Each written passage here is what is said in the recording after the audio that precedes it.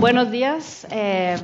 Alice and Iracema, thank you very much for inviting me. This is great, and the workshop has been, we have learned many things, so this is great. I would, thank you. I will show today results of a project that we had among several institutions in Mexico, and also one from Sweden, from Ramon Fuentes Franco in Sweden, and the others are from Mexico. What we did is, in a workshop that we had in Costa Rica a few years ago about regional modeling, there we decided to do something together. And this is the result of that. Several institutions run 3 different models, and then this is the result. And the results of this has just been accepted in International Journal of Climatology, so you can get it there. Oops. Doesn't move. No se mueve. Alice, es este, ¿no? Para avanzar. Ah, sí. Toma cuidado para no poner el dedo acá. Sí. ¿Ya? Entonces, para diante. Está conectado. ¿Falta algo? Something is going on.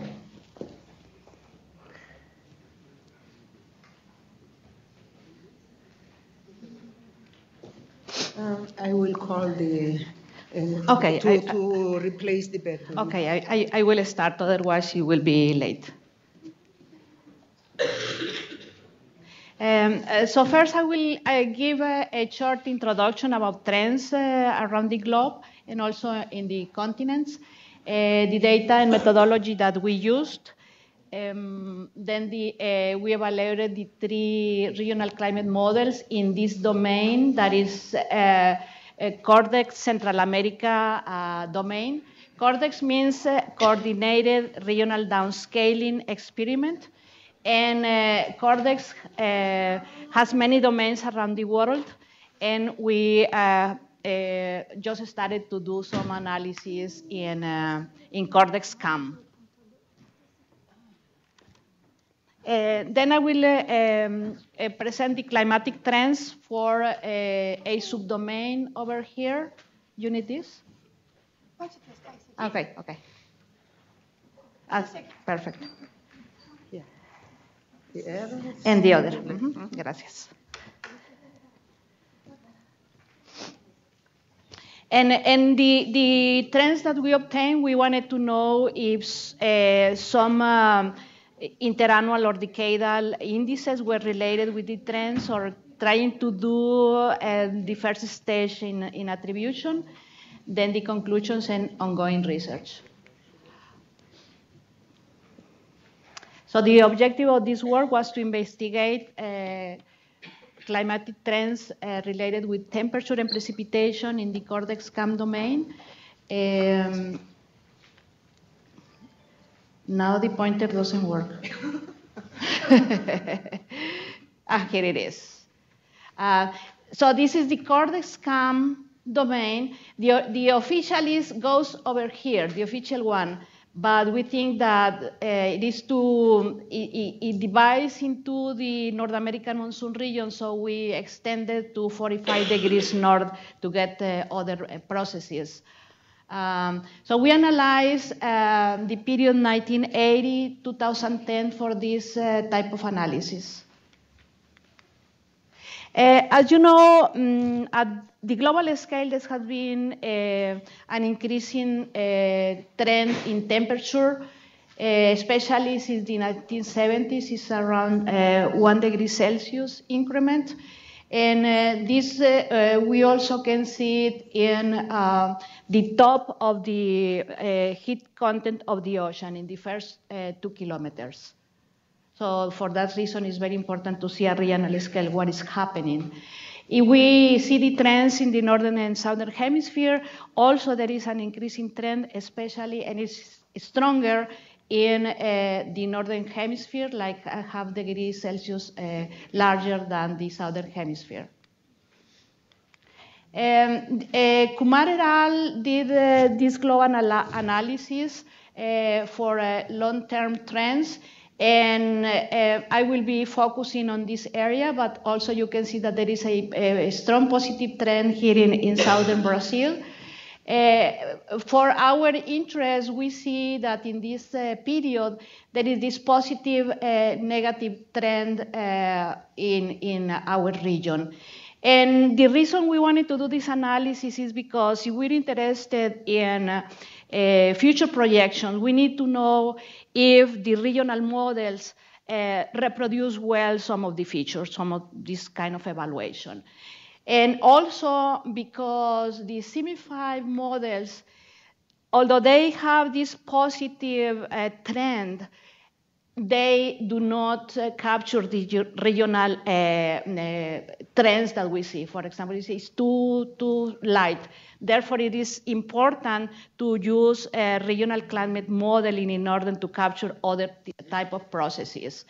And Kumar et al., when they saw this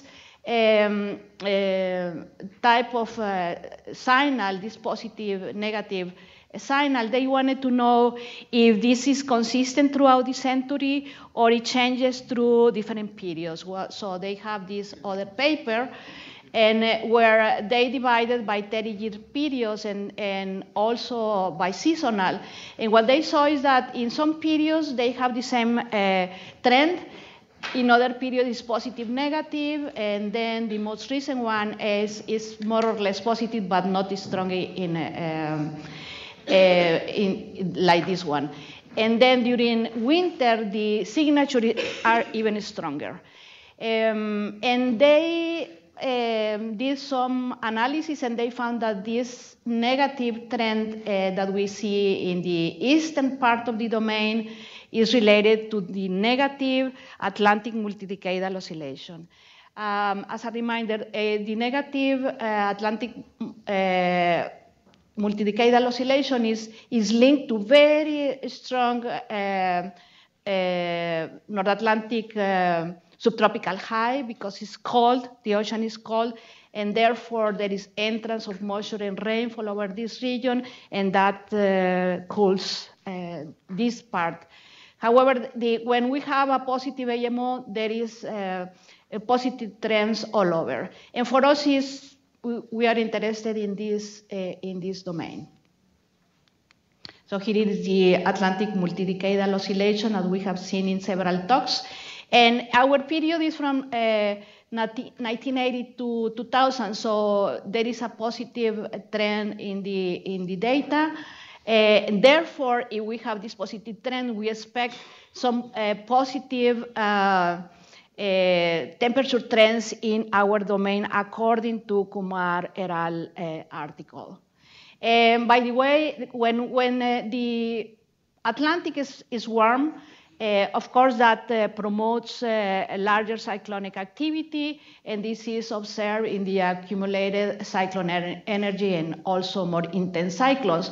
Because at least the eastern domain is affected by the AMO, by the size and intensity of the North Atlantic subtropical high, the NASH, and also by tropical cyclones. While the western side of the domain will be affected by El Niño. Of course, El Niño also affects this other side of the domain, and also by the phases of the Pacific decadal oscillation. When there is a positive AMO, the NASH weakens, and therefore less moisture enters to northwestern Mexico and the monsoon, and therefore there are more droughts. There is a tendency for more droughts in the main monsoon region during the positive AMO as we are now. We are in this stage in the last 10 years. Now, for precipitation trends, the trends are weaker. This is also from Kumar et al. And more or less we see like a positive in the tropics and mid-latitudes and negative here in the southern portion of the domain. And look at this very strong positive trend in southern Brazil. And again, the CIMI5 ensembles, although they produce this positive, negative, there are a lot of regional details that the CIMI5 ensemble or the CIMI5 model do not capture. And that's the reason we are doing the regional modeling. When we look at the station data around the world, there is, again, this positive trend in the subtropics and mid-latitudes, but in the southern portion, there is incomplete data, and that's a big problem for us. And again, the positive, so this is consistent with the CRU data. This is another story about New et al. It doesn't look that well. This is the 1930-2004, but looking at the latest period, what we see is a negative. This is Mexico, southern US, and northern South America. So there is a general negative trend in precipitation. Here is the positive trend that we saw in southern South America. So the other factor, as I mentioned before, is the phases of the Pacific decadal oscillation. When there is a positive phase, we have a warming over the California current, and therefore the North Pacific high weakens, and that allows the entrance of moisture toward the southern United States and Mexico. And the opposite occurs during the negative PDO. And we are more or less, we are analyzing 80 to 2010, so it's like a negative trend, so that would reduce possibly precipitation. So the research question of this work are, does the North American monsoon region show significant temperature and precipitation trends? This is the core of the monsoon region. Yesterday, they were talking about the monsoon region as a big system, but where the changes of the winds are more strong and the main core of precipitation occurs here over this is the Sierra Madre Occidental. This is at the onset of the monsoon in 2006, and this is spring. During winter, we have the influence of the subtropical westerly jet. The westerlies are very strong over here. We have the entrance of cold fronts and also atmospheric rivers. So all of these interact with the subtropical westerly jet, and when it's farther south, the subtropical jet, when, for example, when we have El Niño years, then we have more entrance of moisture during autumn, winter, and spring. And for this to occur, we need to have a warmer continent and cooler ocean in order to get the onset of the North American monsoon.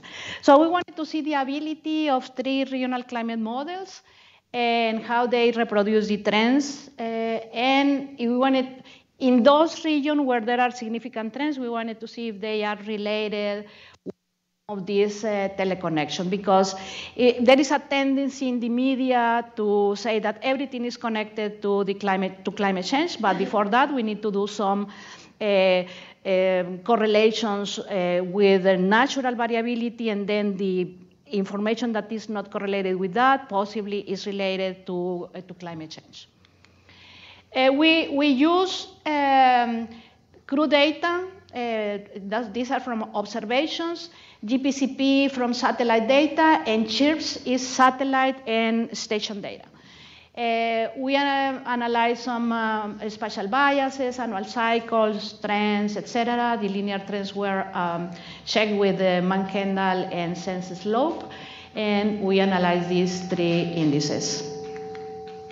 For the model, we used Prezi, which is a British model, RCA4, which is a Sweden model, and these two versions of RECCIEM4, which is the Italian model.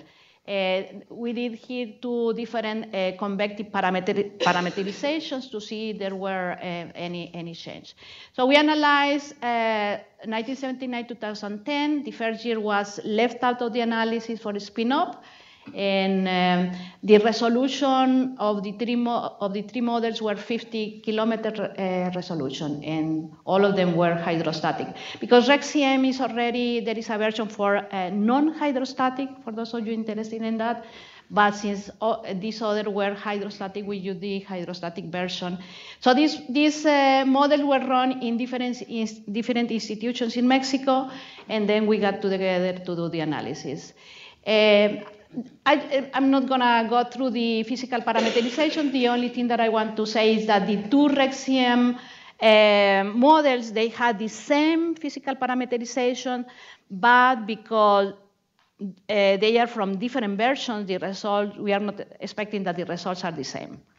We only changed the convective parameterization in one GREL and the other in TIDKI that have been analyzed in the domain. So now I will show the evaluation for this particular domain. Here is the typical annual cycle of temperature. And what we see is that some of the models have a cold bias throughout the year. RCA4 reproduces very well during the summer season, but it's cold again during winter. Most of the CIMIP5 models and CIMIP3 models had this cold bias in the CORDESCAM domain. And we still don't know why it's happening, because we see it in different models from different initializations and boundary conditions. And for precipitation, even if they have biases, what we look when we do the evaluation is that they capture the annual cycle in a good way. For precipitation, all the models capture the annual cycle. Of course, some of them are drier and some of them are wetter. This REC-CM is the wettest, but the other one is good. And here are GPCP and CRU. There is a very good agreement between the 2 observational data sets. Now, this is the pattern of temperature in the domain is warmer along the coastal areas, cooler over the mountains.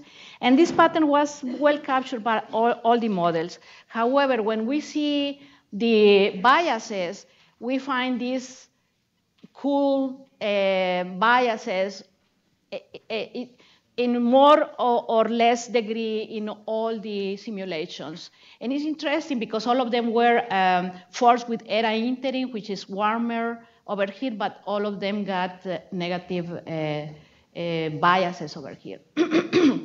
One thing that I want to notice is several articles have highlighted that using some of these observational data sets have their own biases, because over the mountain areas, we don't have stations.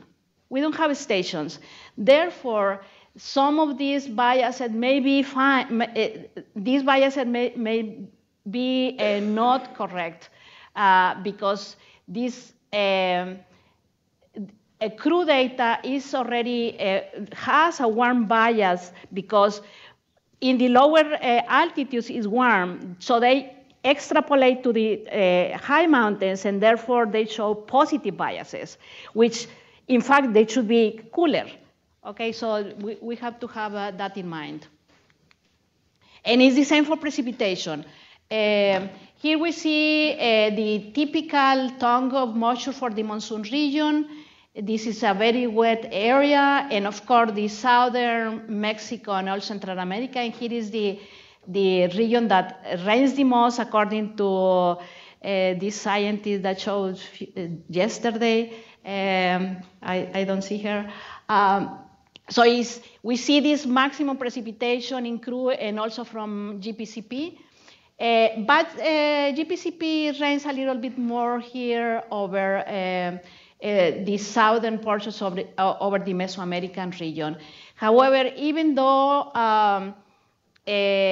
CRU has a larger precipitation, we obtained the biases with respect to GPCP because we wanted to see how the model did over the oceans. So what we see here is that over the continent, ERA interim and PRECI have the lower biases. And when we go to RCA and RECCM, they have positive biases over the mountain areas. But here again, we have a problem over the mountains. This is data from CHIRPS, it's satellite with station data. And here we have a precipitation of the order of 1,500 millimeters per year, which is GPCP doesn't capture that. So some of these positive biases, that should be lower than that. So the models are doing a little bit better than the biases that GPCP has over the mountains is documented in several articles by Adler et al. We checked the interannual variations in the NAM region and also in southern Mexico to see the differences in the subtropics, tropics, subtropics, and the tropics. Usually, we expect that in winter in the subtropical regions, the variability is larger than in the tropics. And we see here in the models and observations capture well the difference between the annual or winter, summer. In summer, the regional models have problems reproducing several metrics during the summer season. But we will see later that even the observations have problems. This is for precipitation as well. In the semi-arid region, there is larger variability than over the tropical regions. But the agreement is a better agreement in the tropics than in the subtropical region. But it's not that bad. So now let's look at the temperature trends. This is the temperature trends for the domain, and these are observation, ERA interim, and the regional models. We see in general there is a positive trend in the whole domain, and that the largest trends are observed over the monsoon region. And this is well captured. At least the intensity is not well captured by the regional model, but at least they capture that there is a positive trend. And the other model, the model have a negative, weak trends in this part of the domain, the southern part of the domain. Here is the interannual variability of temperature over the NAM region. PRECI and ERA interim capture very well the intensity, the values of temperature, and the other models have a cool bias, but still they produce the trend, but with less intensity. And this is, so it has, the NAM region has a 0.4 degrees Celsius per decade, and it is significant at the 95% level. We wanted to know if which season of the year had the same increasing trend. And we see that in both winter and summer, we have significant trends in the North American monsoon region. All the domain have positive trends, but weaker in the southern portion. Look at here in the Caribbean region, the trends are stronger during the boreal summer than during the winter season.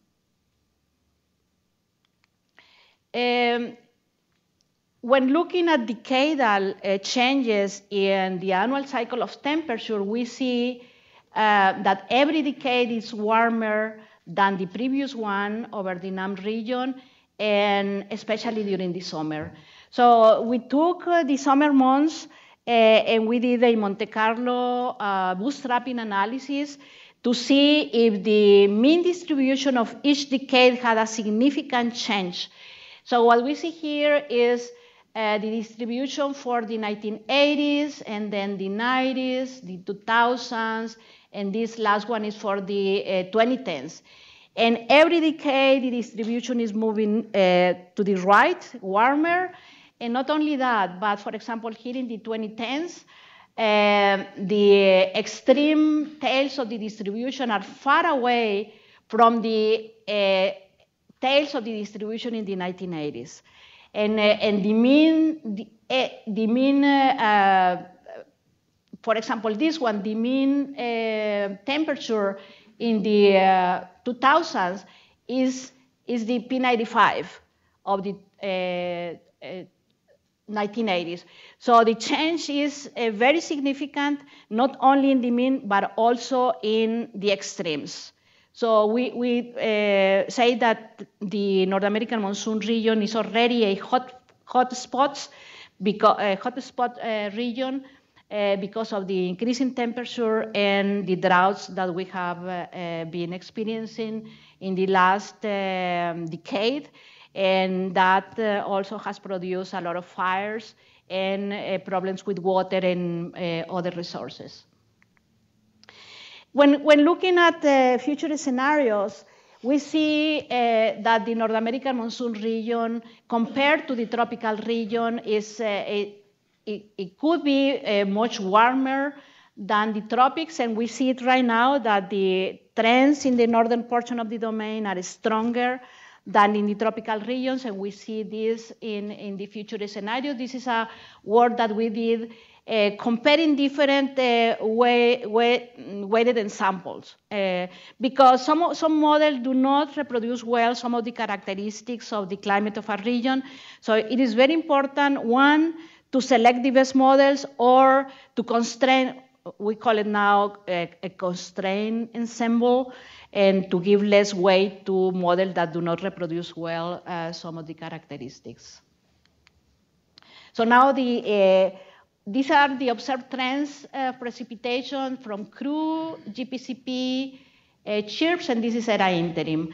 So what we see here is there is a drying trend in the subtropics, and there is agreement in the 3 observational data set. And we saw that also for the new ERAL paper for a shorter period. So we continue to have this negative trend. So there is negative trend and positive trend here over the coastal of the Gulf of Mexico. However, we see a difference between 2 observational data sets. Here is CRU says that it's a positive trend, and GPCP shows a strong negative trend over here. And CHIRPS is weak trends, but more consistent with CRU. And ERA interim follows the pattern of GPCP.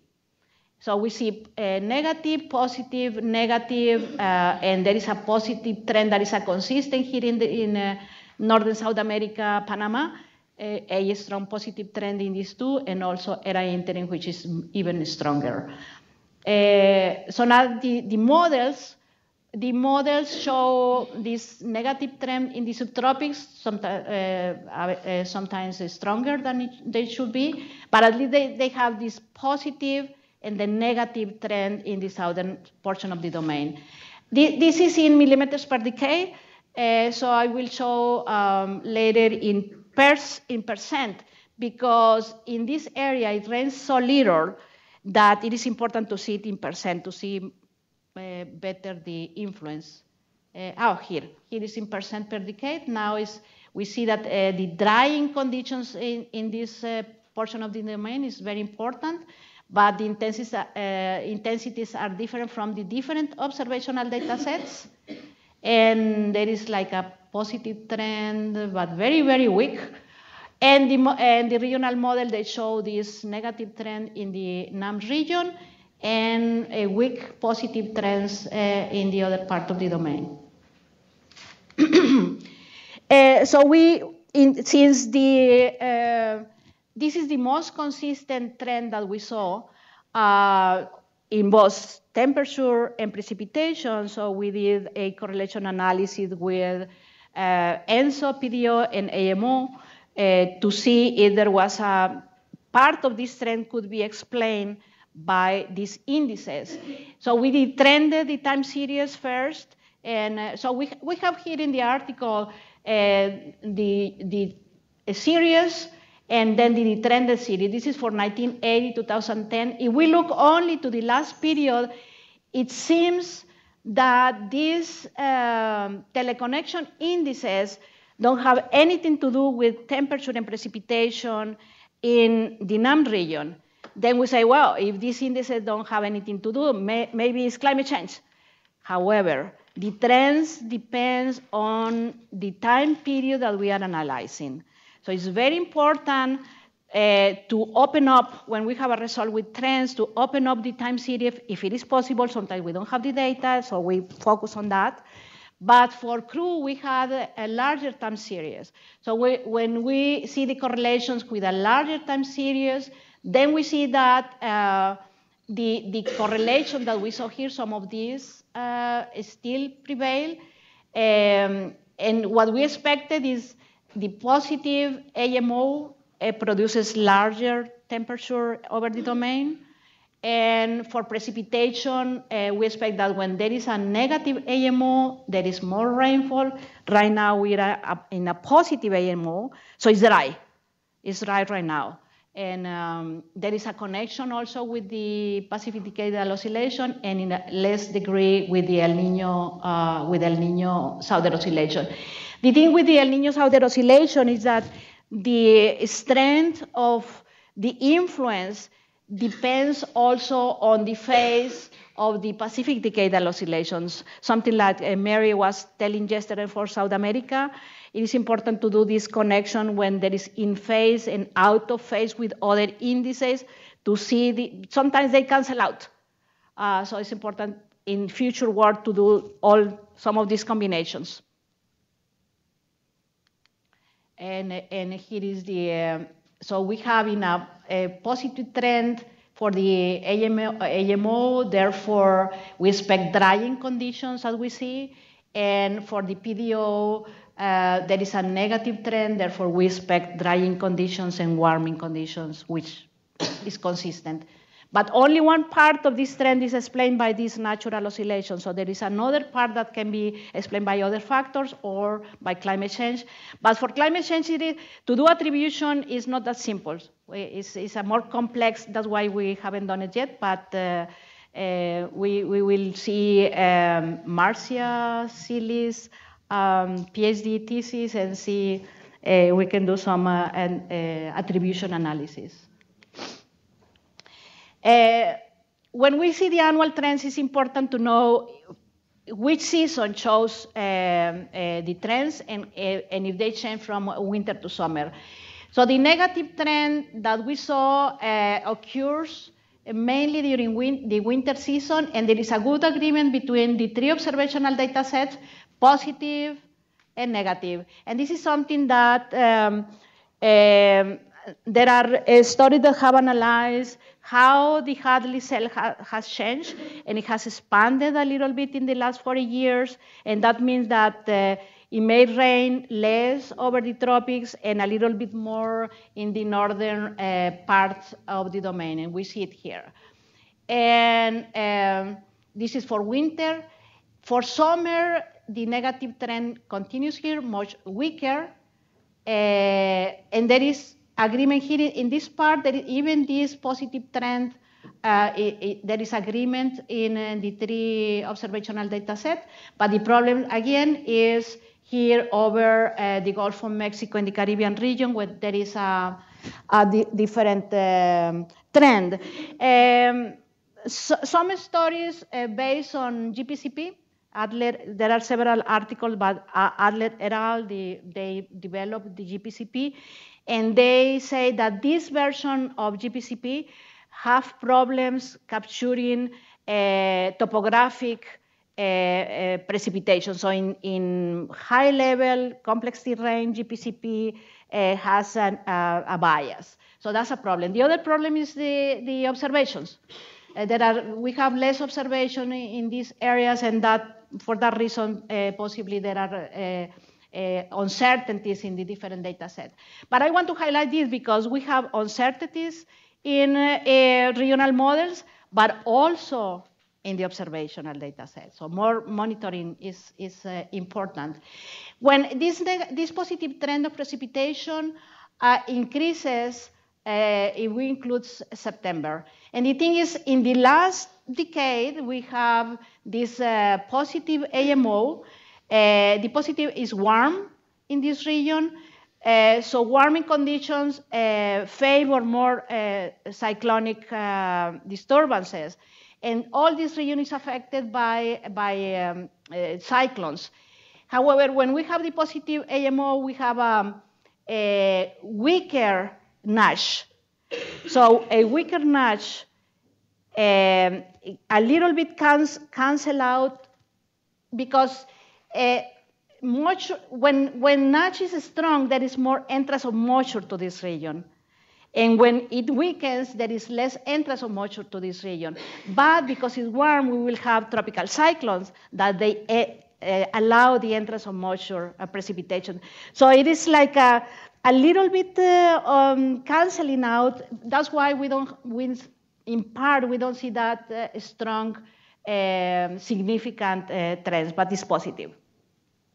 And there is a good agreement here, and still the positive trends in this northern part of the South America. So here are the factors that I just mentioned. So the conclusions is that in the evaluation, the RCMs are able to capture the trends, especially during the winter season. During the summer, they have more problems. They capture the seasonal variability, but they tend to be cooler and drier than the observations. The trends, the most significant trends is in the North American monsoon region, very significant warming. The drying trend is not that, is negative, but not that strong as the significant warming in the domain. And because since there are several factors that are, some of these factors cancel out, and that's why the final trend is not that significant. The winter negative precipitation trends in the subtropics are captured by the RCM, but not during the summer. And we have a problem with GPCP and CRU, and this is related to resolution, data availability, and some problems by the satellite data. The satellite, as I said before, have problems over the mountains. So based on these results, there are some unresolved questions that it would be important to continue. So we want to know if the warming trend that we see in the North American monsoon region can be attributed to climate change or other factors. And in the winter negative trends that we see, the jet stream should have some influence. So I have right now a PhD student who is characterizing the jet stream, the historical. She's doing the historical analysis. She just finished that and looking at trends and how the subtropical jets change with El Niño, La Niña, and neutral conditions. We know when there is an El Niño, the subtropical jet stream crosses Mexico, and during La Niña is farther north. But also the changes in the Hadley cell. Because changing the Hadley cell will change also the subtropical jet. And what is the combined impact of the AMO and NASH on the positive summer precipitation trends in the Gulf of Mexico to do all these combinations? And And how are extreme events changing in the region? We already saw that temperature trends are increasing, but and they are far away from details of the distribution of the 1980s. So can those tales of the distribution in the recent period can be explained by climate change or not? So attribution analysis.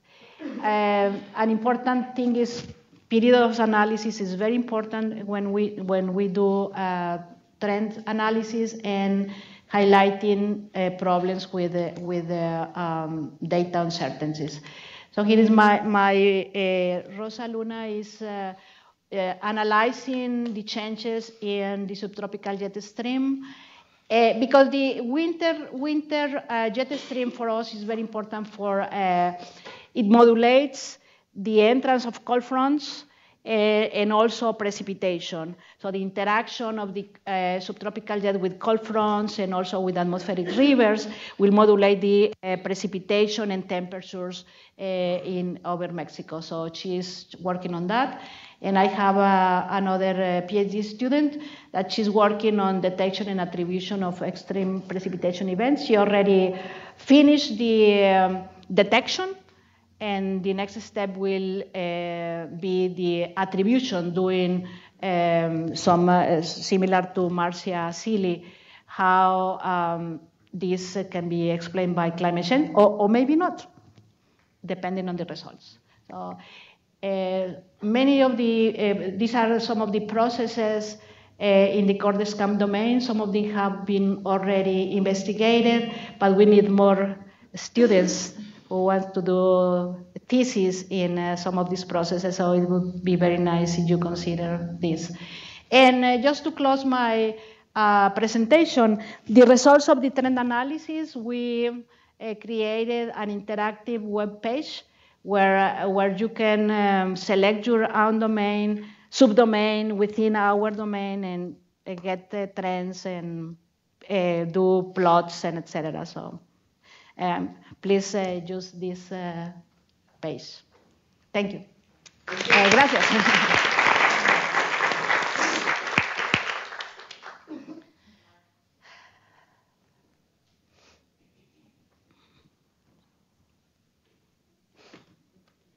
A very nice presentation. So the regional model results that you showed are the ensemble of all runs for each GCM, right? No, the regional models that are showed are regional models, first with era interim. Oh, because we wanted to do first the observation and analysis to see if the models capture the observations. Okay. Now yes. they were nudged towards the reanalysis, right? Yes, yes. And they all have to follow the same protocol, the same kind of nudging? The same kind of nudging? Well, they were forced with the same, the only thing that they did is to force the initial and boundary conditions with era interim at every 4 hours. That's it. Oh, there is no nudging towards the era interim? Yes, yes. Because there isn't? Is what? There is nudging or no? No, nudging, no. It is only the forcing boundary condition and initial conditions. Okay. Yeah, they didn't put a nudge inside. Okay. Yes. Now, the other question is, it shows a very nice, a good example that the resolution of the regional model plays a big role, because you have the Gulf of California, and then you have the Sierra Madres. Mm-hmm. So 50 kilometers is still pretty coarse to resolve these local circulations. Yes. And do you know if there are any plans to increase the resolution in CORDEX? Oh, there is already 25-kilometer resolutions.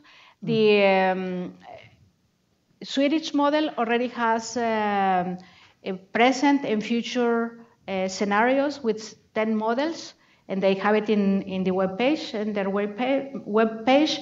For RECCM, they already finished the 25-kilometer resolution for most of the domains around the world. But for example, they just finished 2 months ago. Okay. So, for example, my PhD students, they are already working with the 25-kilometer resolution data because they gave it to me in May directly. But they plan to put it in the web page this year. They cannot put it directly in the web page because they need to follow a protocol. So it's complicated to do the data protocol, and that's why. But asking them, they can, if someone needs, they can send an email and get the data. Alan. Thank you for your interesting presentation, Dr. Tereza. I have a question related about the observation that you use, which compare with the regional climate models. You show that different observations have different results about temperature or precipitation and the trends too. When you have this difference, which result of observation you choose to compare with the regional climate models? I think it's important to do, like, first of all, decide before, we decided before seeing these things. So we had an agenda. CRU data is the most used data analysis. So for continent, we usually use CRU. However, since the model have data over the ocean, the simulation over the ocean, it is important to see what is going on over the ocean, and that's why sometimes we change and do the analysis with some other data set. But we try to, once we see these differences, we try to use the one that shows that has been used several times, and I think it's complicated because then you bias your results. It is that's why we left it in this way, so to let know that there are differences, and then you choose. And there are new data sets. For example, some of the reviewers told us why not to use TRIM. But TRIM doesn't have the whole period. And since we were doing trend analysis, we needed a data that started in 1980. But for shorter period or for evaluation in a shorter period, you can use TRIM or some other HOPE, or I don't know. There are different data sets. And now it is very common to have these spaghettis of different observational data sets. So you can see for your region which data sets are better. And then you choose. And yes, that's because I have the same problem when I try to compare the result of the model with observation. Because you have this difference in different results. Yeah, exactly, yeah.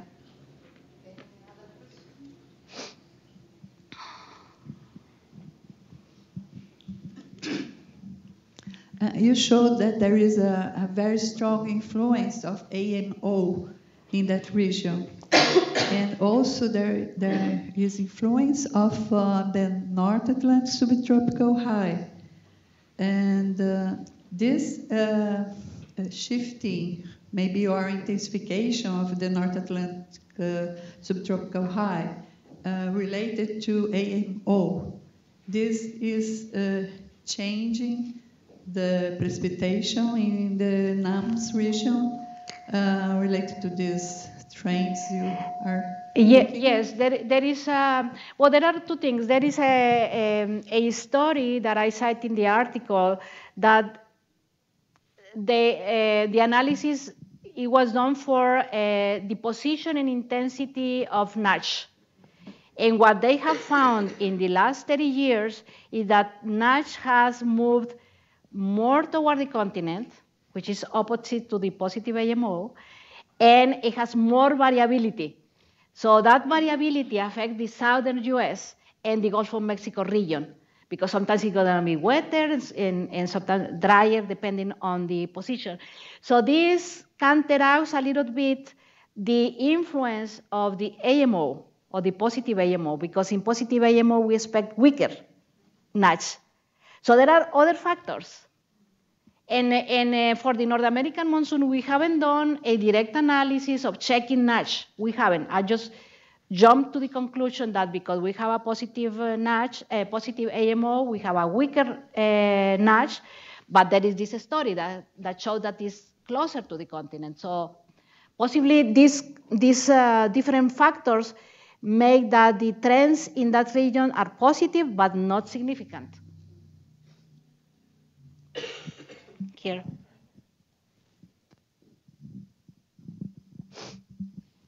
Teresa, I have two questions for you. One related to the possibility of isolating the tropical storms in your data set, like removing, filtering these tropical storms.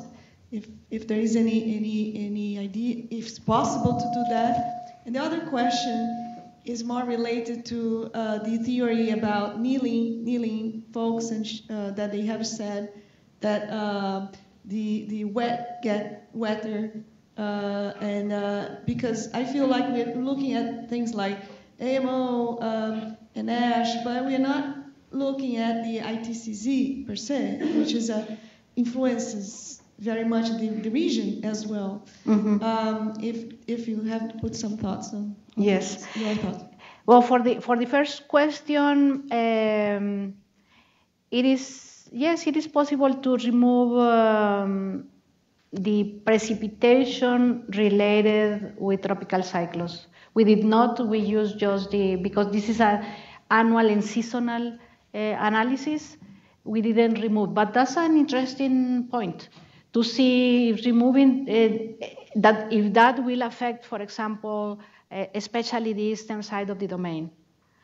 And for the other question, the ITCC is one of the things, I didn't put it there, but yes, it would be very important to do the analysis for that. We haven't done it for the NAM and for Mexico, so it's an area of opportunity. Last question. Okay.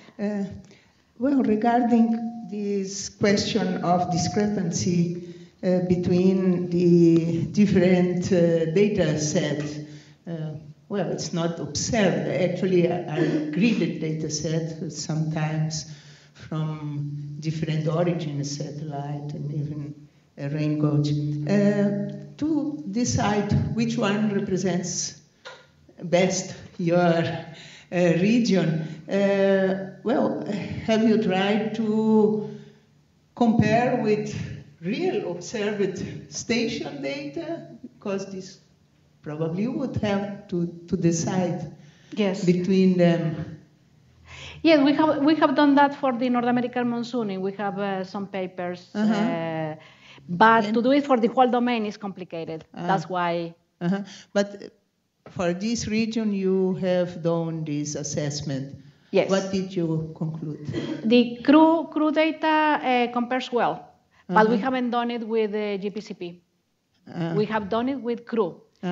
Crew, and there is a new data set that is called LIMNE data set that includes Canada, US, and Mexico. Mm-hmm. And that's why we didn't put it here, because it ends in Mexico. Mm-hmm. And there are discrepancies between CHIRPS, because CHIRPS is 6.5 kilometer resolution. I like CHIRPS as well.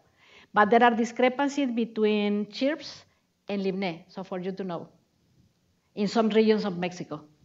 And both of them are a 6 kilometer resolution.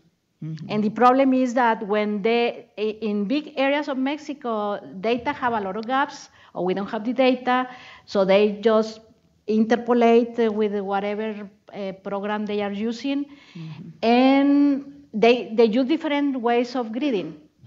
Mm-hmm. And yes. Another thing is actually a comment.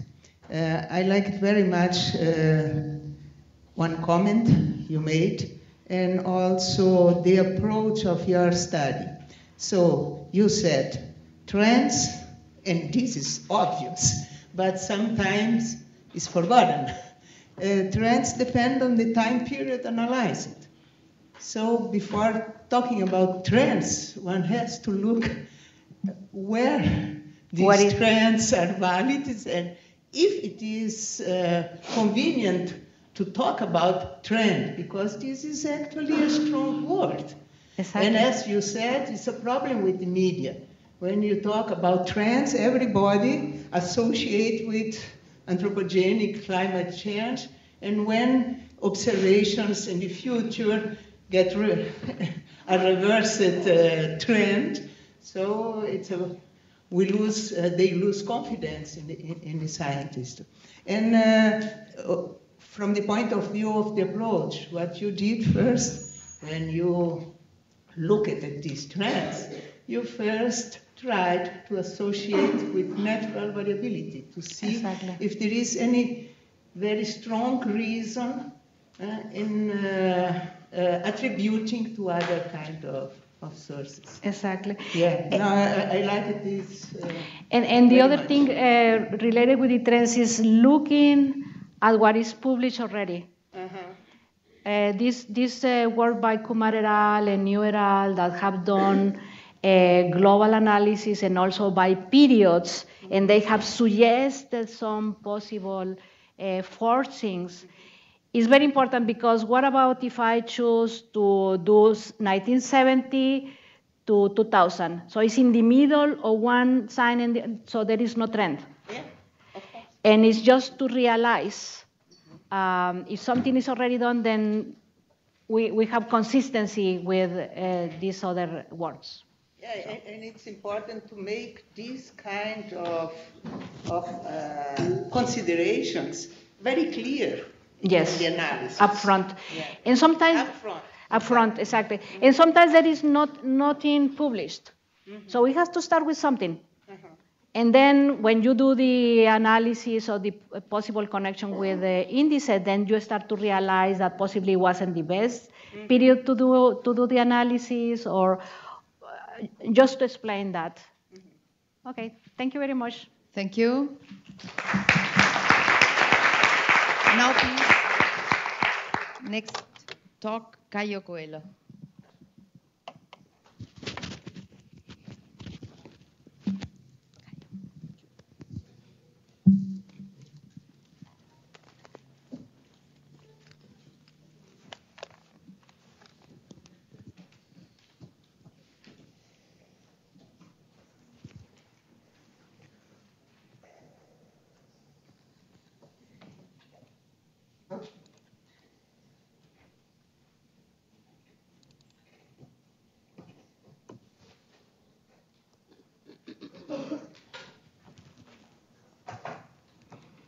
Good morning, everyone.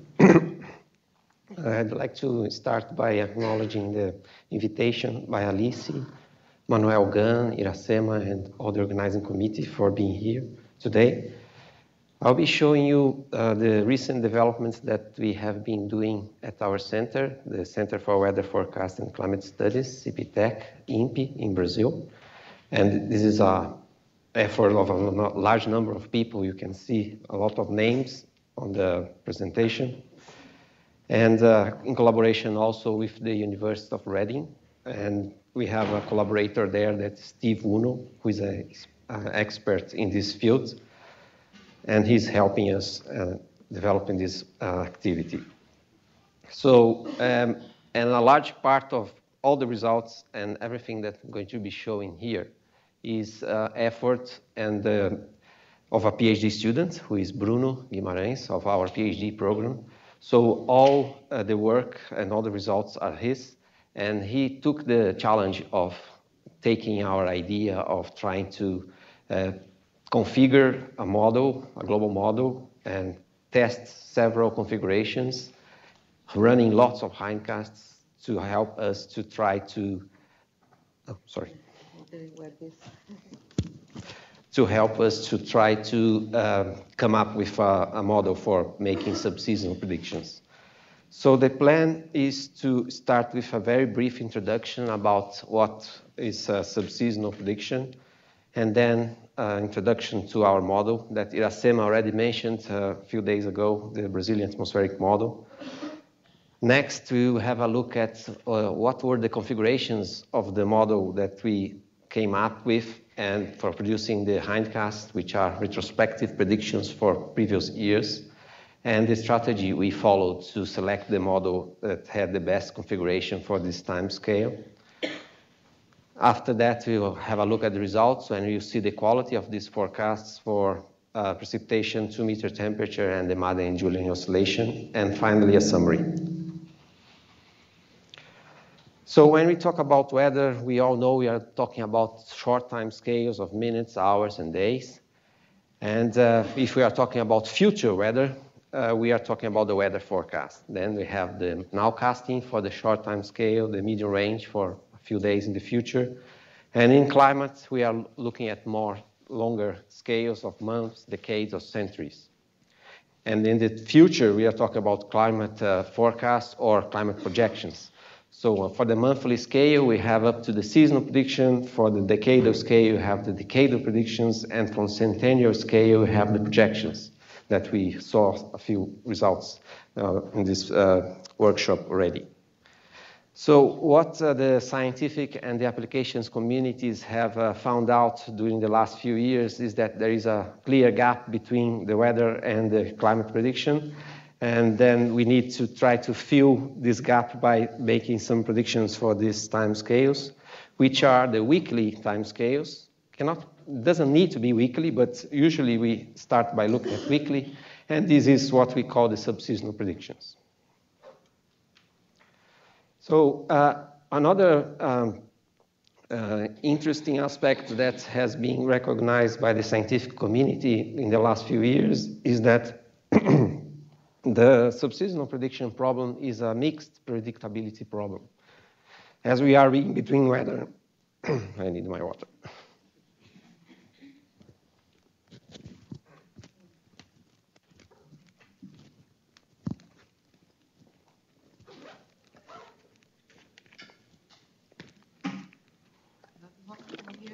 Very cold. Oh, that's fine. So as we are in between the timescales of weather and climate, we take advantage of both sources of predictability. The predictability that comes from the initial conditions from weather and the predictability that comes from the boundary conditions for the climate side. So in between, we have this mixed problem, and we come with the predictability coming from the Madden-Julian oscillation, which is an important source of predictability for this time scale. And in terms of boundary conditions, we rely on the memory of soil moisture, snow covers, snowpack, sea ice, and sea surface temperatures. And another important aspect of this time scale, as well as the climate time scale, is that we are going to be looking at averages over some periods. In the subseasonal predictions, weeks or 15 days or something like that. And on the seasonal and climate time scale, longer time averages. So the model we are going to be looking at is this Brazilian atmospheric model, which was recently, 3 years ago, developed by our group at CPTEC in collaboration with several other institutions in Brazil, led by Silvio Nilo Figueroa. And it's currently used for weather prediction operationally at our center. But this model has never been used for subseasonal predictions. So what we have decided was to try to come up with the first assessment of this model, extending the predictions up to a few days in the future, covering a few weeks, and aiming to determine which model configuration has the best performance for this time scale. And this is aligned with a large international activity that is going on in the World Weather and World Climate Research Program, which is the Subseasonal to Seasonal Prediction Project, called S2S. So we are going to be giving special attention to a few characteristics of the model configuration in terms of vertical resolution, deep convection, boundary layer parameterization, and soil moisture initialization.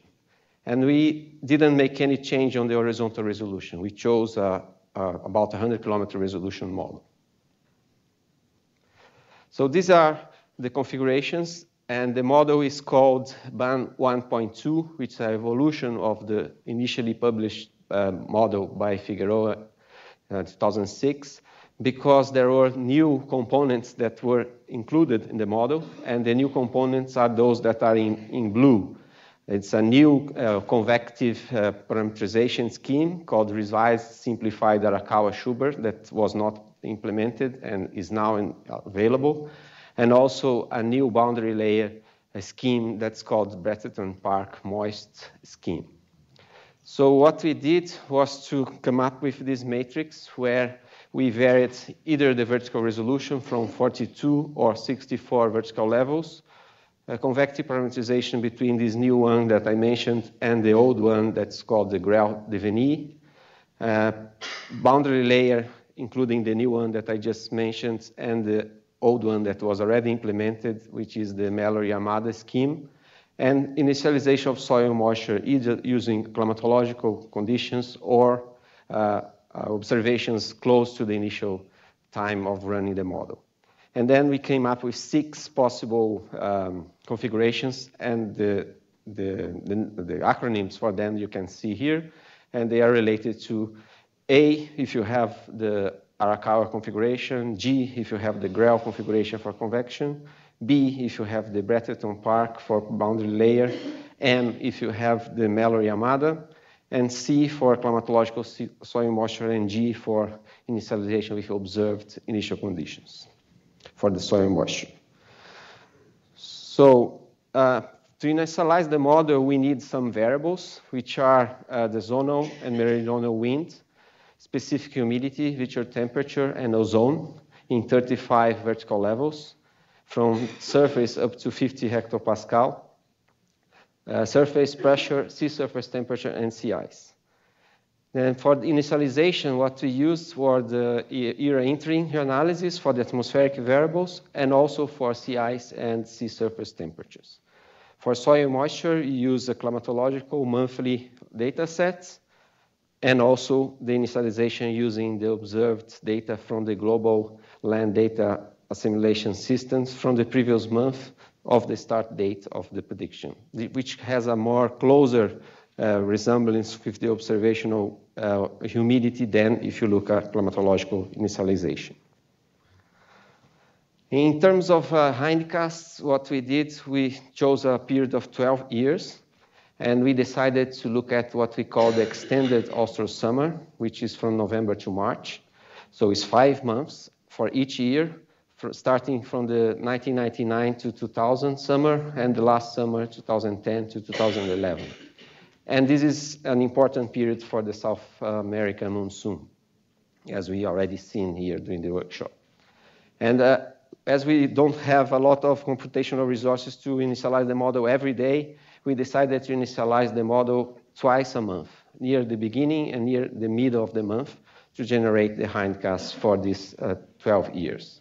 So in total, what we have 10 hindcasts per extended summer, which is the product of 5 months times the 2 initialization dates. And as we are running the model for 12 years, that means that for each configuration of those 6 different configurations, we have to run the model 120 times for the next 35 days. And what we looked at is to look at what is the quality of this forecast produced for the first week, between day 1 and 7, second week, day 8 to 14, third week, days 15 to 21, and fourth week, day 22 to 28. And in terms of strategy for initializing the boundary conditions, we use persistence. So we just kept the initial persistence of the observed sea surface temperature and sea ice in the beginning of the integration through the 35 days of integration.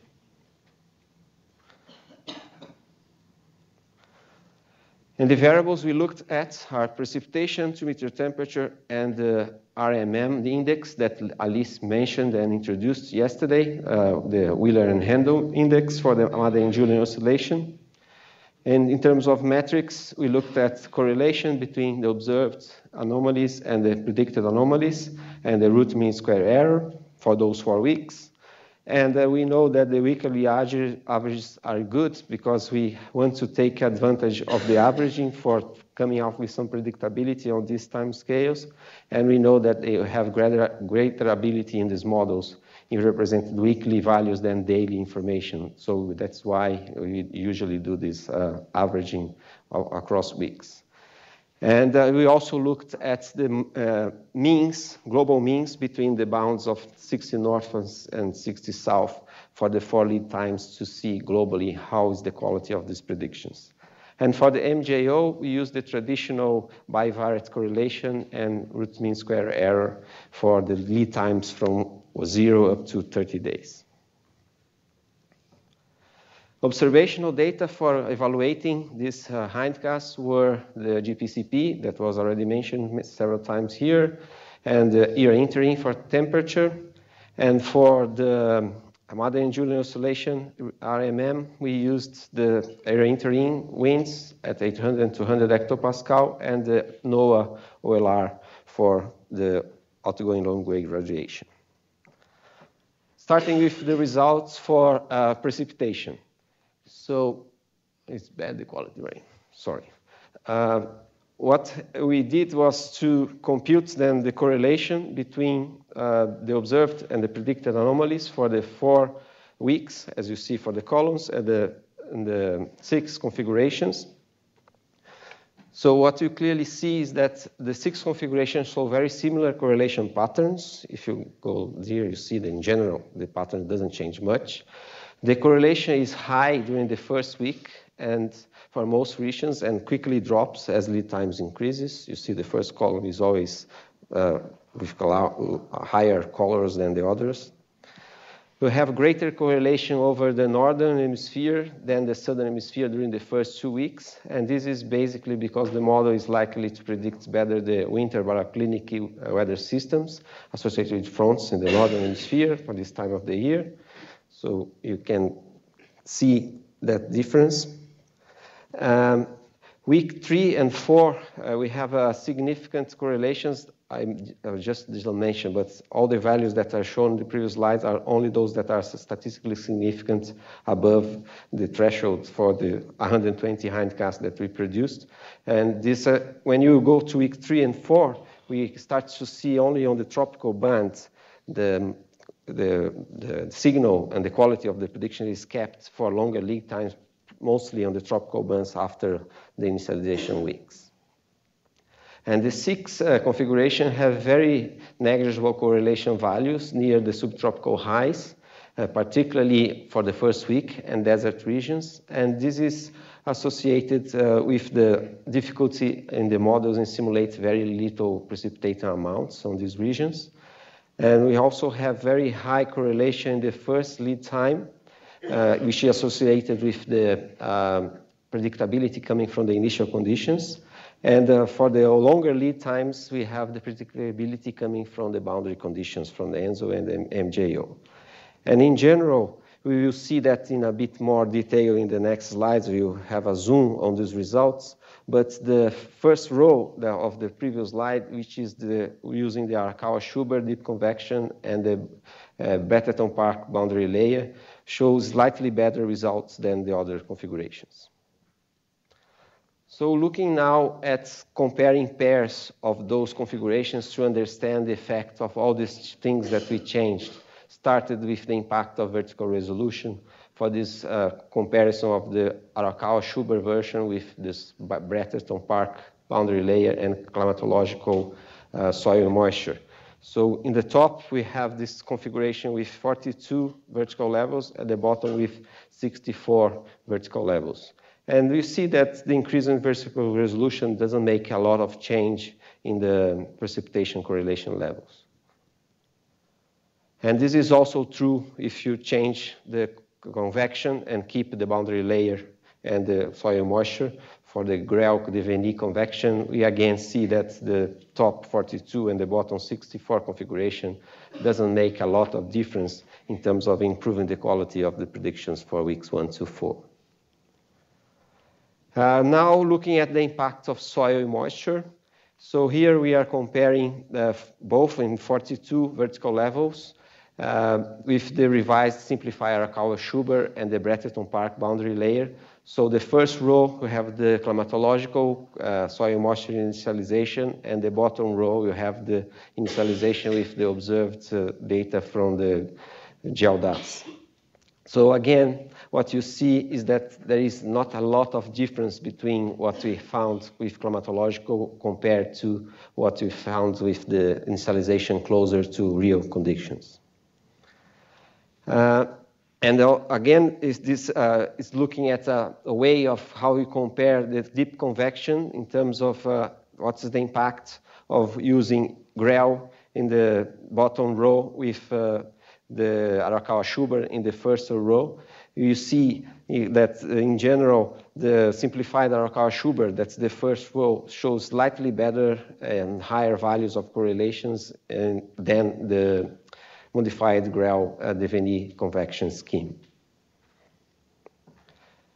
And this was with the 42 levels. And if we look at the comparison, again, for the same convective parameterizations for the 64 levels, you also see that we have a slight advantage for the Arakawa-Schubert compared to the modified Grell-Devenny parameterization. In terms of the effect of the boundary layer parameterization, here we are comparing the same convection scheme, Arakawa-Schubert, and soil moisture initialization climatologically with two different boundary conditions for the planetary boundary layer. The top, we have the one with the Bretton Park, and the bottom one, you have the one with the Mallory-Yamada parameterization. And you can see that the top one with the Bretton Park has slightly better correlation than the Mallory-Yamada. And then after we did all that, we found that in general, the first row of all those plots that we had before, which is this parameterization with Arakawa and Bretton Park boundary layer and climatological conditions for soil moisture, is the one that seems to be slightly better than the others. We chose that one, and that is the top row that you can see. And then we decided to compare that one with an ensemble. When we use an ensemble of the 6 parameterizations that we run, so we have 6 model runs, so we made the ensemble mean of those, and that's the second row. And also, we perturbed the top one and generated an ensemble of 6 members to compare also with this multiple configuration parameterization scheme ensemble on the middle row, with the bottom one, that is the top one, but perturbed with 6 members. And if you look at that, you can see that there is a clear gain when you have an ensemble compared to the deterministic control member that is just one run at the top. And in terms of comparing the two multimodal systems, multi-ensemble systems, it's very comparable in between the two. Moving on now to the errors that we see in the 6 configurations. What we found is that the errors grow as lead time increases. As you can see, the first week has less errors. As you go longer, the errors in the anomalies grow. The errors grow more from the first to the second week than from the week 2 to the next ones. So they have a larger jump of error in the beginning, and then the error is not growing much, grows, but not as much later. The highest errors are found in these regions where we have the ITCZ, the Indian Ocean, the maritime content, the South Pacific Convergence Zone, the South Atlantic Convergence Zone, which are the regions which have the strongest subseasonal variability, as you can see. The configuration with this revised simplified Arakawa-Schubert and the moist Bretton Park boundary layer have the errors that are smallest, and they do not differ greatly from one another. So this is looking at the first 3 lines, and they are very similar between them. The configuration using the other parameterization, the Grell-Devenny, don't differ also between them much, and have a slightly larger errors than the other ones. So it's comparing the 5th and the 4th and the 5th line here, these 2 lines with these top ones. You see that these ones are very similar, these ones are very similar between them, and those ones have slightly less error than these ones. And then the revised simplified Arakawa-Schubert seems to be better than the Grell, and the increasing resolution and soil moisture doesn't seem to change much the errors. Again, looking at the ensembles of this multiple configuration compared to the ensemble of a single configuration but perturbed, you can see that the one that was chosen so far as the with the better correlation and the smallest errors slightly compared to the others is this one on the top that I mentioned before. When you do an ensemble of 6 members of the 6 configurations in the middle and also the perturbation of the top one, the generation ensemble for the bottom, you clearly see that you have a reduction on the error. So the ensemble approach is an important approach for the subseasonal prediction for reducing the errors. But the errors between the two ensemble approach are very similar between them.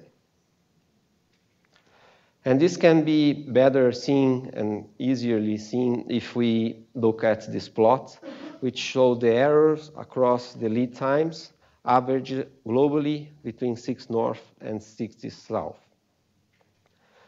So starting from the summary, clearly we can see here that the ensemble approaches have a much reduced error compared to the single member for the multiple configurations alone. So it's clearly important to have an ensemble for making subseasonal predictions. We also see that the GREL devenir, which is the ones that have the green and the yellow lines, have a much larger error than the simplified Arakawa-Schubert, which are those that are here in the second pack of results. And if we compare the one that has the 42 with the 64 resolution in this pack of the simplified Arakawa-Schubert, they are very similar to each other. If we compare, there's a black and an orange line that are very close to each other. And this is also true here if we look at the comparison of the GREL parameterization of 62 and 64. There is a very small difference between them. So increasing the vertical resolution doesn't seem to decrease a lot the error. And also the initialization of soil moisture doesn't contribute much or reducing the error. So you can compare here the black and the blue lines that are very close to each other. And then the last point is that the dry modified Mallory-Yamada boundary layer, is the red line, has less error for the last 2 lead times here. And similar analysis for the correlation. Again, you can see clearly that the 2 ensemble approaches have the largest correlations, indicating that it's important to have an ensemble. And in general, there is a nearly exponential drop of the correlation as a function of lead time. And the simplified Arakawa-Schubert and moist Brereton Park, that is the black, orange, and the blue lines, which are here in this top pack, have largest errors, largest values of correlation compared to the other configurations, which are in the bottom here. So indicating advantage of the Arakawa with Brereton Park compared to the other one that is the GREL with the modified Mallory-Yamada here in the bottom. And as previously noted, also the vertical resolution doesn't result in increasing correlation. We can see if we compare the black line with the orange one, and also if you compare the yellow line with the green line for the other parameterization. And soil moisture initialization doesn't seem to change much the correlation. Again, comparing the blue line with the black line that are very close to each other. Now looking at similar results for temperature, we have again the 4 weeks and the 6 configurations. You can clearly see that the level of correlation is much higher than the precipitation up to 4 weeks. So that's the first point. The 6 configuration have better performance in temperature than in precipitation.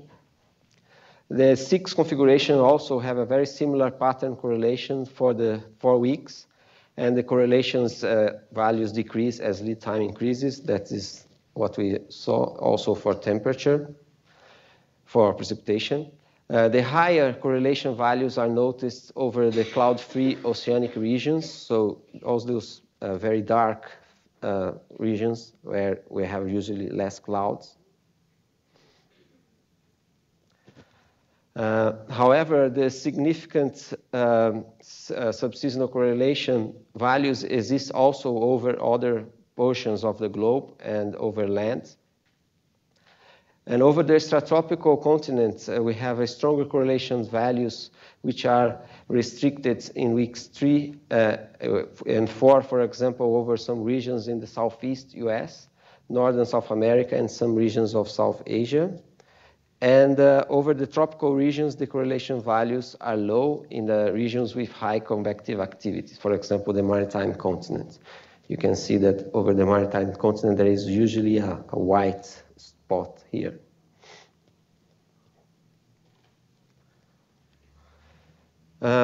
Looking more closely to this comparison, again, for the different pairs of experiments to identify the impacts of each change we made in the model, starting with the impact on deep convection.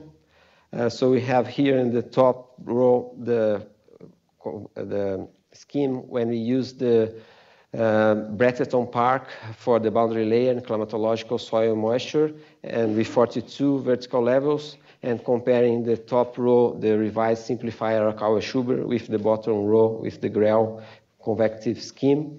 And we can see that the Arakawa-Schubert and modified GREL-Devenny schemes have the same level of correlation for the temperatures for the 4 weeks, so there is not a large difference between the two. Looking at the impact of the boundary layer scheme, comparing again on the top the scheme with the simplified Arakawa-Schubert and climatological soil moisture, and with the Mallory-Yamada scheme on the bottom and Breton Park boundary layer scheme on the top, we can see that the Mallory-Yamada, that the bottom one, is a little bit worse than the first one, so the Breton Park scheme seems to be better for temperatures. Impact of vertical resolution, now keeping all the 3 other variations the same and only changing 42 and 64 levels for the Arakawa convective scheme, Breton Park, and soil moisture. You can see that there is very slightly differences between these 2 schemes, indicating that vertical resolution is very similar, but there is some slight reductions in some extratropical regions. And we have the same result if we look at the deep convection GREL scheme for the 42 and the 62 vertical levels. And in terms of impact of soil moisture, here we can see that the initialization of soil moisture for this scheme using the simplified Arakawa-Schubert and Breton Park, and in the top with climatological soil moisture, and at the bottom with the initialized closer to the observed soil moisture, has some impacts, particularly in weeks 2 and 3, and this is a slight improvement. In general, there is a slight improvement in the 2-meter temperature correlation in the central regions of Australia, South and North America, and in Africa for those 2 weeks. Looking at now what we found for the errors of those 6 experiments for the 4 weeks, we clearly see a lot of red on the extratropics and not much errors in general for the global areas. So for all configurations, the errors again grow with lead time, and they are greatly lower over the oceanic regions than over the continental regions for all lead times. The higher errors, as I mentioned, are noticed over the northern hemisphere regions, where there are these interactions between mid-latitude baroclinic systems and tropical convection, usually associated with the MJO and the circulation of the teleconnections through Rossby waves. And the errors are lower over the southern hemisphere because there are fewer continental regions than over the northern hemisphere, and baroclinic instability is lower at this time of the year in the southern hemisphere. And summary for this results of temperatures, in a similar way we saw for precipitation. We clearly see the gain of the ensemble approach here that you can see from these lines that are on the top with a larger correlation than any individual configuration and a smaller error compared to any individual configuration. The 6 configurations show a similar drop in correlation and rise in the error as function of lead time.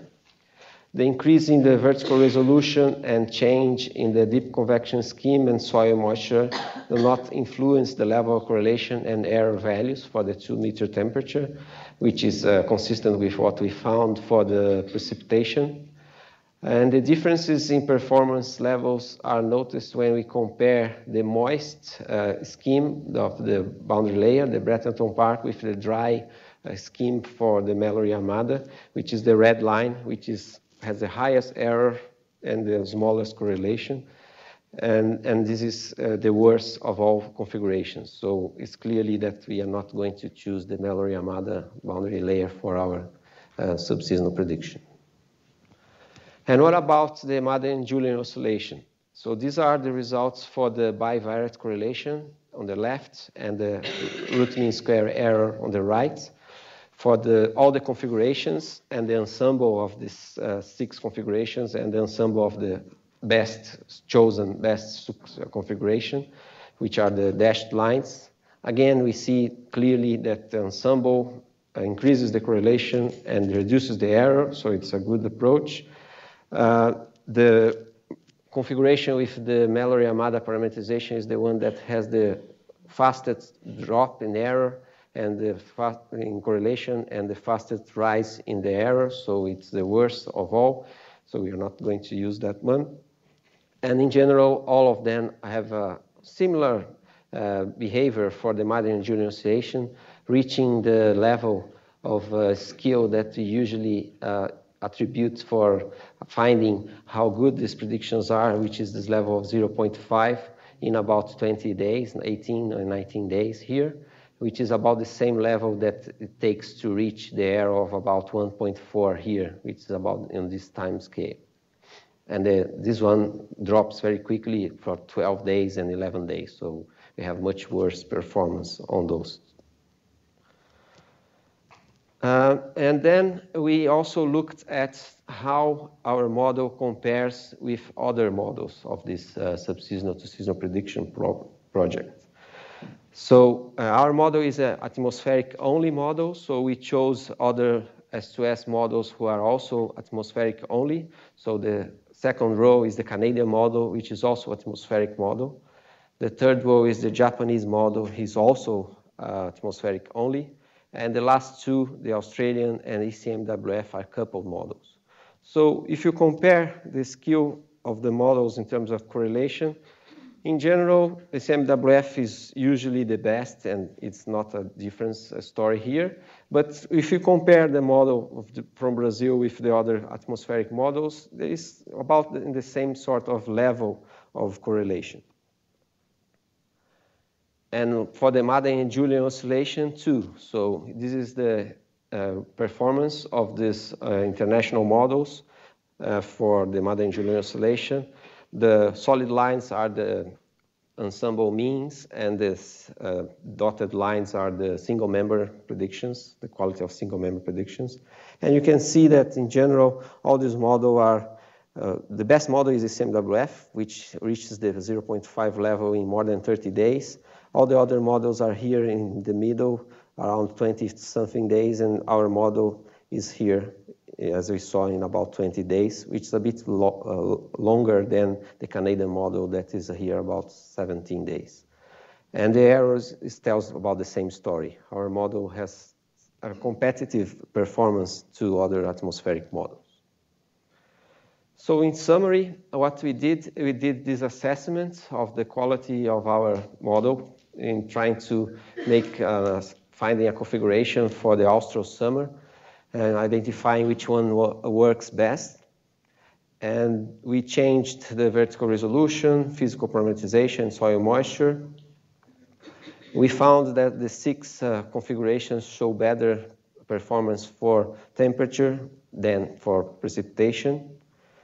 The 6 configurations produce the highest precipitation, temperature, anomaly correlation levels for the first week, and then decreases the correlation levels for weeks 2 to 4.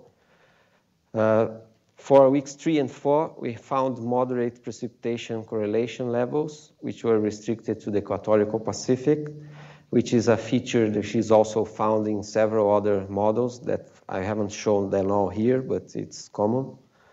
We have seen 4. For precipitation anomalies, the error increases with lead time, and the highest errors values were found over the regions with strong subseasonal variability, as we saw, ITCZ, the Indian Ocean, maritime continent, South Pacific, and Atlantic convergence zones. For 2-meter temperature, the errors increased with lead time, and the highest errors values were found over the northern hemisphere, where the interaction between anomalous convection and mid-latitude circulation are noticed. Increasing vertical resolution from 42 to 64 level didn't increase a lot the quality of the predictions, both for, particularly for precipitation. There is a little bit of hints of possible increase for temperature and Monday and Julian. For precipitation, the model configurations with the revised simplified Caio-Schubert deep convection show better performance compared to the GREL deep convection. The 2 parameterizations show particularly for the same performance for temperature anomalies and the Monday and Julian oscillation. The moist skin for the boundary layer show better performance for temperature and Monday and Julian oscillation than the dry skin. We found greater difference in the Monday and Julian predictions where the bivariate correlation decreased with sharply in this Mallory-Amada configuration. So this is not a good one to be used. We haven't found important impact in the use of different ways of initializing the soil moisture for making our predictions. We found just some slight improvements in some continental regions by making this change in the soil moisture.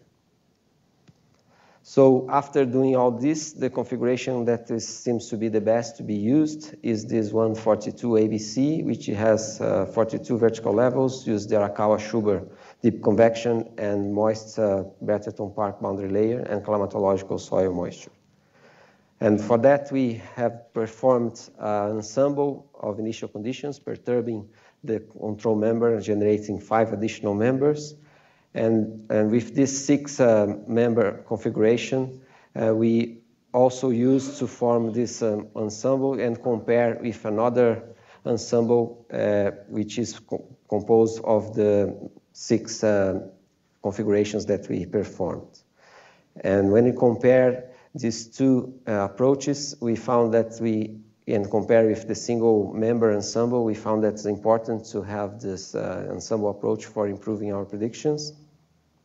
For precipitation and temperature predictions, these improvements are particularly noticed in the extratropical regions. And the performance of our model is somehow comparable to other S2S models that are also atmospheric only. And this is also true for the Monday and Julian oscillation. What we found is that the multimodal ensemble mean for the 6 configurations show very similar performance to the one that has the ensemble produced by perturbing just one single configuration. So this is a summary of what we have been doing. So I'm finishing here and happy to take questions. Thank you.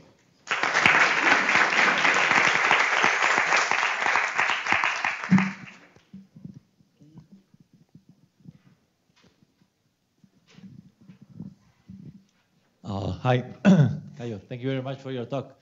Very nice. I was wondering, do you have a feeling how much ENSO contributes to subseasonal predictions? You mentioned at some point ENSO, but then you didn't. Yeah, it does, but seems to be not a lot, because we published recently a paper, and one of the questions of the reviewer was that we compared the 11 S2S models and have exactly the same plots, and we said, oh, this is coming from ENSO and MJO. And the reviewer asked, well, how do you know how much is coming from ENSO, how much is coming from MJO? And then one of the suggestions was to remove linearly by regression the effect of ENSO from those and we removed, and keeps us still a lot of skill coming from something else. So it comes, but it doesn't seem to be a lot. There's something else that is also contributing to the quality. So if you take the ENSO years separately, and then just another way another of doing approach. it. If you take the ENSO years like a forecast of opportunity, I mean ENSO plus MJO may give you more. Yeah, there are some studies that are trying to find these particular opportunities to see if that is the case. But if you look at all the results of all the hindcasts and try to remove the signal of ENSO from that and do again the correlation without the ENSO included there is still some skill left.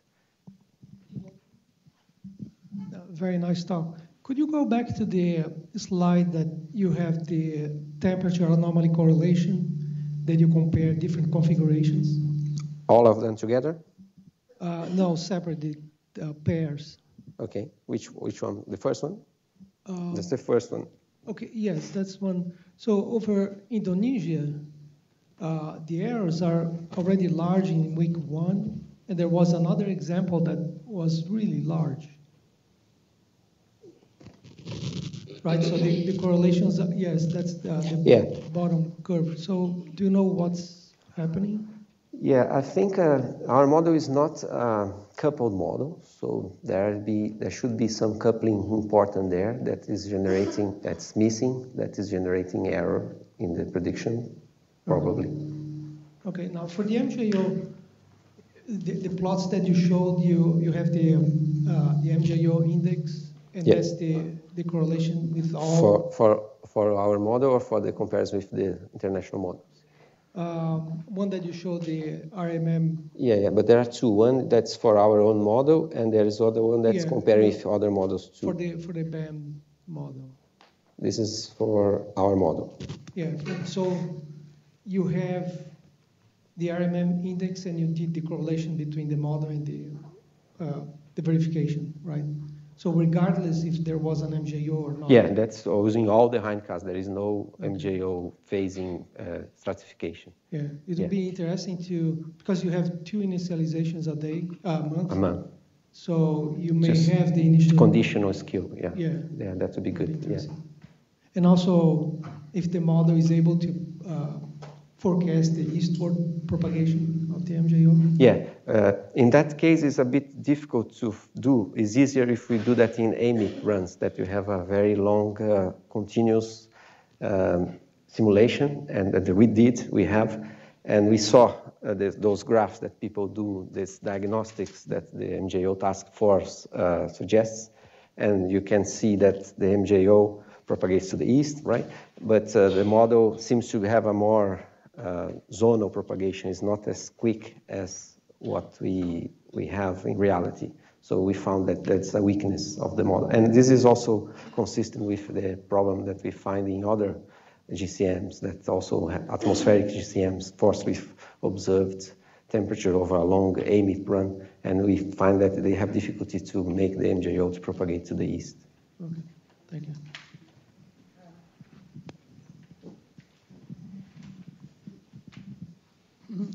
I have 2 questions. One, wouldn't it be expected that have a better predictability of temperature than precipitation because of autocorrelation? Right? But the other question is, have you done any analysis more regional, like what's the predictability of active and break phases of the monsoon and how the model performs? No, we haven't, but yeah, that's something that is important. Yeah, we haven't.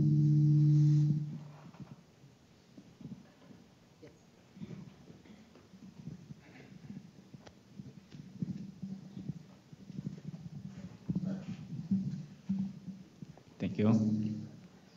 Yeah, Caio, I would like to make a question which I made you in last segment meeting. But before doing that, I would like to congratulate you and your team, which made the prediction at east-west time scale be available with the CPTEC model. at least for you, because it's not available for investigation or for... Yeah, because we are not formally involved in contributing with data for the S2S project. So we started 4 years later. So we started last year. That the S2S project started in 2014. So we are a bit delayed. But at some point, when we are ready, we hopefully will be able to contribute with data there too. So the planning to make the data available, it's not during this year?